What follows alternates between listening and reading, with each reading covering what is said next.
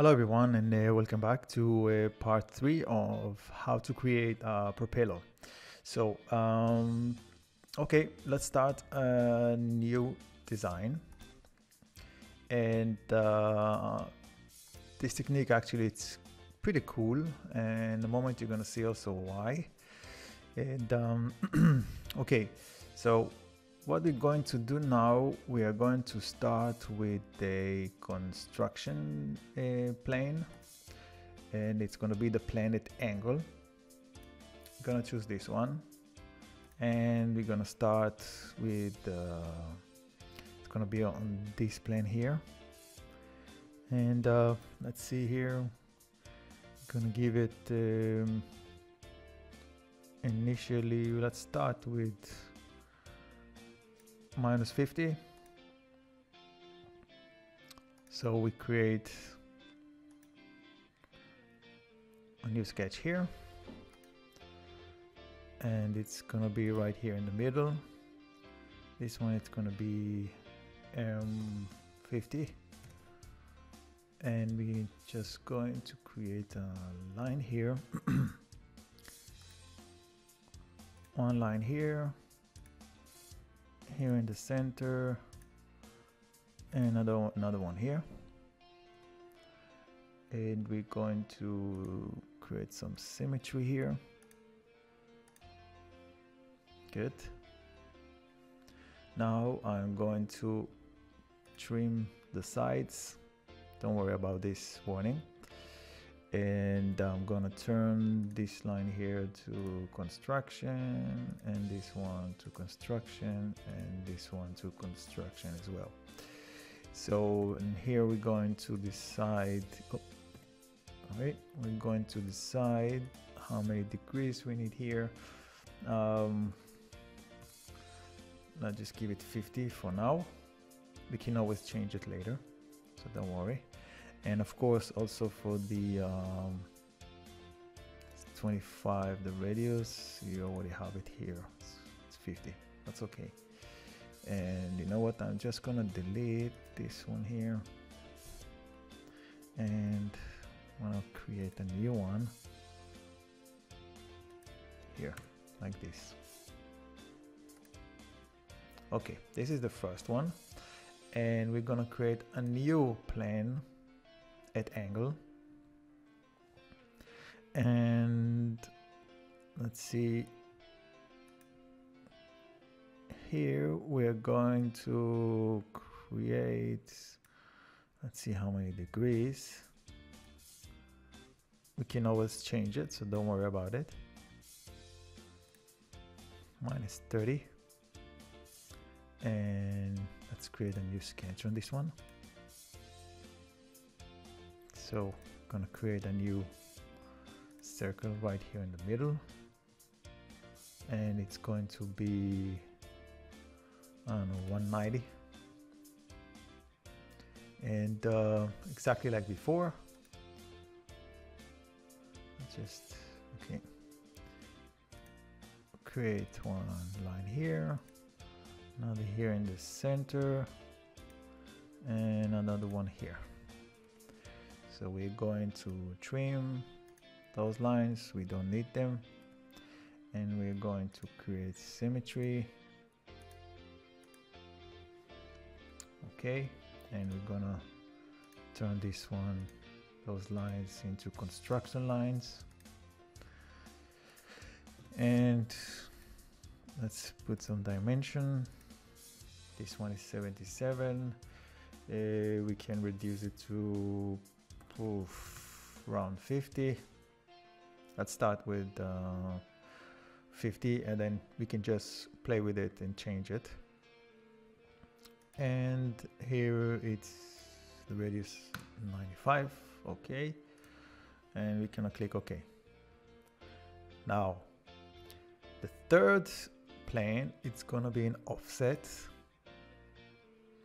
and it's gonna be an offset for this plane here.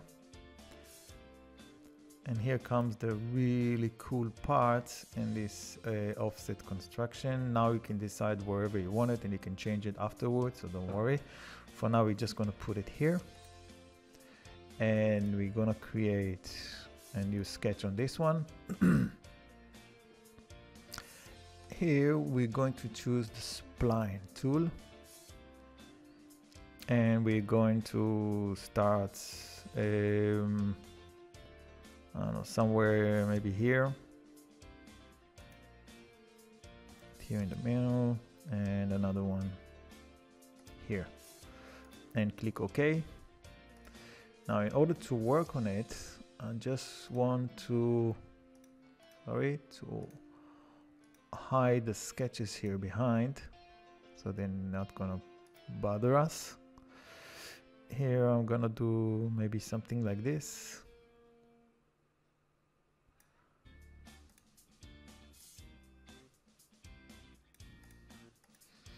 Okay, so we're just gonna finish sketch. You can hide this origin, and let's see what we've got here. Okay,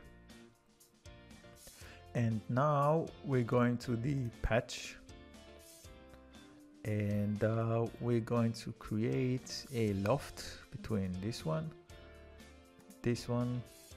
and this one. Okay, so, and we're just gonna click OK, and next we're just going to create a, let's go to the model. We're going to create a new, you know what, instead of, just to save time, let's create a new cylinder right here in the middle, and it's gonna be,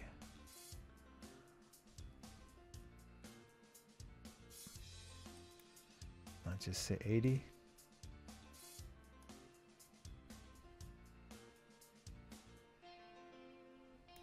That's actually no, I'm going to make a sketch right here,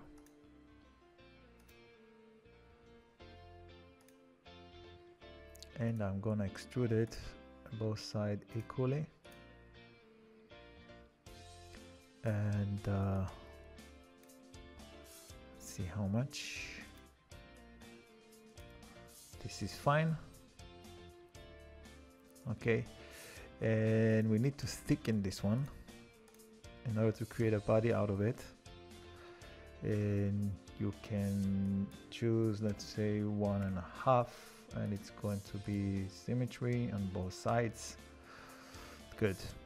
So now you can see I created really cool shape of a blade, and what we can do here, we can turn this one on, show dimension, and we can start play with it, and the changes are going to project immediately to the body, as you can see. So this is really cool way of actually creating and controlling the curve of the blade. You have a lot of control here. Put it a little bit backwards, you can move it forwards,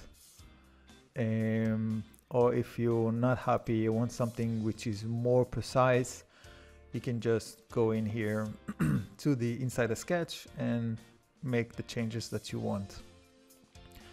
And that goes to also this one here as well. You can still change everything that you want. You can make it, let's just say it's a little bit too maybe small, so we can increase the diameter to, I don't know, 105 for example, so it's a little bit longer. And yeah, and for now you can just take it from here, and if you're happy with this one, create the different you know, create fillets here to make it nicer and more realistic. So there are going to be some limitations here, and but you can still do it. You can still make it. You can change, for example, the overall, if you want to make it a little bit smaller. So just a second, show dimensions. So we can change this one, for example, to, let's just say 40. And this one you can also change, make it even smaller. This one here, and this one here. So, and here we go. So this is the third technique. And if you want, you can actually, as I said before in the beginning, in part number 1, you can actually take this one and add it to all the other techniques. And this way you can have control for the curve in the middle of the blade. So it's up to you how you can combine them and what kind of blade exactly you need. If it's going to be one straight blade, or yeah, it's completely up to you. We can combine all these different techniques. So yeah, so this is for technique number 3. And there are many other ways you can create those blades, those propellers. So you just have to try them. Again, think a little bit out of the box. And yeah, if you have any question, so don't forget to put it down below in the comments. If you like it, hit the thumbs up, and I'll see you in the next video. Bye bye.